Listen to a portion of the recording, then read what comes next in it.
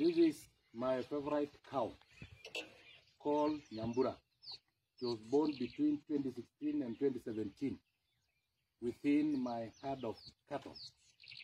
And as you can see, there is a rubber stamp from God, the map of Africa, because here is Madagascar, Comoros Island, South Africa, East Africa, Horn of Africa, North Africa, West Africa, and Central Africa.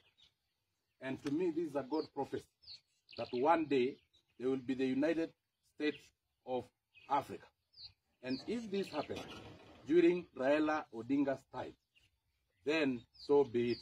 And from today, I baptize Raila Odinga not as the incoming chairman of the African Union Commission, but as the president of the United States of Africa.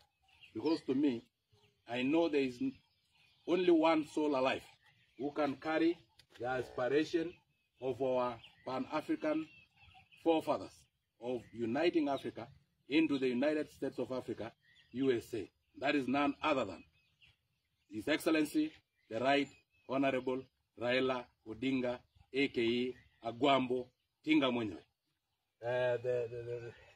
The little boy is very healthy. Yes. And milk from this cow also tastes African.